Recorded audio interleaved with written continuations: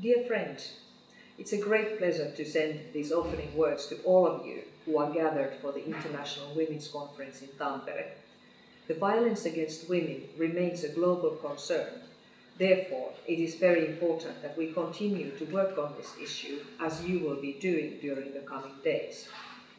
According to World Bank data, women aged 15 to 44 years old are more at risk from rape and domestic violence than from cancer, car accidents, war and malaria. And this has to change.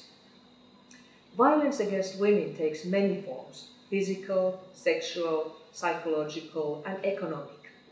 These forms of violence are interrelated and affect women in all ages.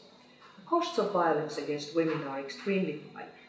These costs include the direct costs, which are cost of services to treat and support abused women and their children and to bring perpetrators to justice. But the costs also include indirect costs like lost employment and productivity and the costs of human pain and suffering. For more than 25 years, the global movement has worked to transform the place of women and the status of gender-based violence within the human rights discourse. In 1993, the World Conference on Human Rights in Vienna recognized that the human rights of women and of the girl child are an inalienable, integral and indivisible part of universal human rights.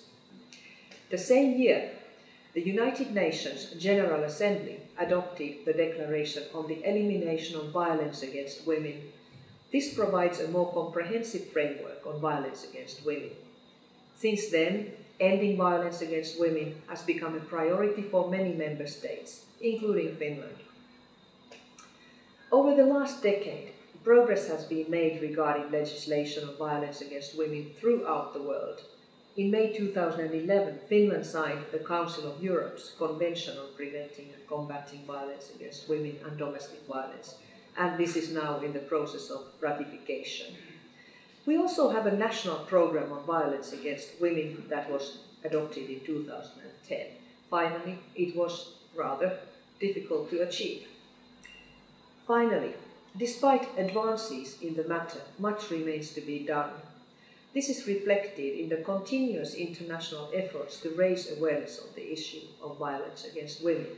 A good example of this is the United Nations worldwide campaign, Unite to End Violence Against Women. It was launched by the Secretary General Ban Ki-moon in 2008, and I was privileged to be present in New York when he launched the campaign by blowing into a small whistle, and we all joined this alarm call for global action. Violence against women will also be the theme of the UN Commission on the Status of Women next year.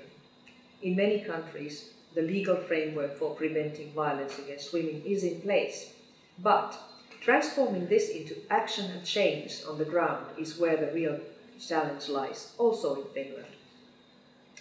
I would like to congratulate the Empowerment of African Women organization for organizing this conference and for bringing together experts, researchers, advocates and practitioners in the field of violence against women to discuss this very important issue.